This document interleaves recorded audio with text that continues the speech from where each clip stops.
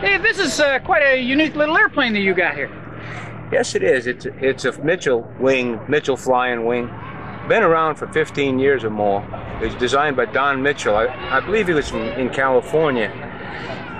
Don worked with Jack Northrop in the Flying Wing program, 1945, on a military bomber that they never really built many of. And he was pretty much interested in flying wings. He designed this one and two others. This was the most successful, I think. And it flies like a regular airplane for most purposes, except it's really pitch sensitive. It doesn't have a tail back there to stabilize things. The end of the airplane is about the end of my arm. The prop is the back, and it flies beautifully. At one time, about 10 years ago, maybe 11, it held, I think, virtually every ultralight record there was. It still holds the Worthington Cup, which is Mike Bronner from Texas City flew just short of 300 miles on less than 5 gallons of gasoline. Not too bad. It's a tough one to beat. Now, I remember this originally when I first saw it, though. It was made out of wood. Right. That was the B-10. It was made of spruce and Dacron, but it weighed about the same and it acted about the same. The major differences was the stick came out of the wing itself, and it was, well, yeah, it was originally... got a little tiresome when you were flying it for about an hour and a half, I remember.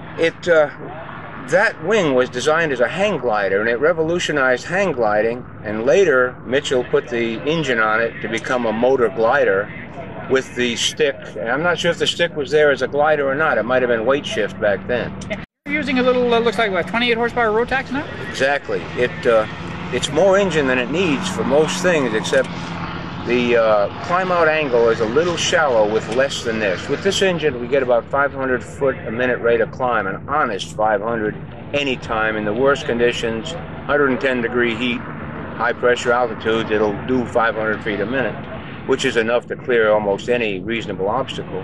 Where the old Zenoa and other engines, they worked and they pushed the thing along fine, except they were a little tough. If you had a short strip or had obstacles, they just weren't adequate. Where this engine is rated at 6,500 RPM, 28 horsepower, and I cruise along in the low 4,000s at 55 or 60 miles an hour. So it's very efficient, very clean. There's no struts, no wires. It's a fully cantilevered wing. The real drag is the induced drag of the wing and this pod, and that's it. There are none of the parasite drag that almost all the other ultralights have, which I feel makes it stand out in its class. Now, how's this airplane coming to the customer now? I'm sorry? How's the airplane coming to the customer? How's it available to purchase? Oh, it's available in kit form. The kit is the center wing section all made. It's aluminum bonded and wrapped over foam. And the tip sections also are in the kit. Everything's in the kit to make the airplane. And the builder has to manufacture the pod, put it together. Everything's pre-cut and pre-drilled. The builder has to make the pod, and he has to attach all the hardware and fittings and things. See, a little, like, this is the rudder actuator. It hooks on to this one, which is foot operated. And he has to route all the different fixtures and all the hinges, build up the ailerons, and there's counterweights. There are actually inertia weights on the ailerons to eliminate any aileron buzz. It's about a 100-hour project for a fairly skilled, probably 100 hours for a fairly skilled craftsman, but it is not difficult. No welding, only drilling and riveting, measuring, marking, a little bit of glue on some things. They use aluminum rivets on all non-stressed areas and stainless rivets on anything that bears the lightest load. How many hours you've been flying this now for how long? Today I'll have 5 hours, but I've got almost 8,000 hours of other time before this, including some B10 time, the stick and fabric one. I'm sorry. Go ahead.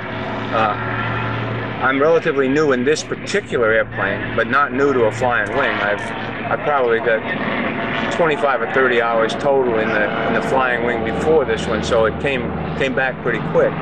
It's a little tricky to fly.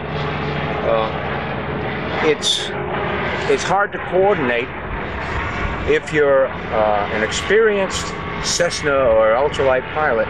You expect to use right aileron and back it up with right rudder for coordination. In this airplane, it won't work. In this airplane, you steer with your feet and you coordinate with your ailerons. Pitch is like anything else, except it's very sensitive. But it takes a little getting used to, but once you're used to it, you love it. It's a real trip. It's the most fun you can have in the daytime with your clothes on.